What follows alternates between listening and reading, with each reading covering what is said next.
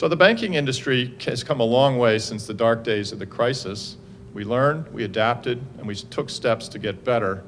We're seeing a similar cycle of change here in Southeast Michigan.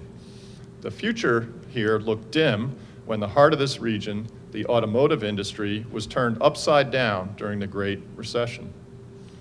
As everyone saw here firsthand, Michigan's motor vehicle manufacturing GDP plummeted from $33 billion in 2007 to $6 billion in 2009.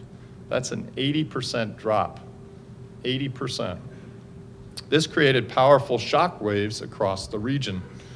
Two of the big three car makers entered bankruptcy. Unemployment rose high above the national average. Population declined, and the city of Detroit had to address some seemingly intractable issues like funding pensions and restructuring government services. But this region has always had a get-it-done spirit, and that came through clearly in your response. The hard work to get the economy back in gear, to make things better, took hold and continues to gain traction.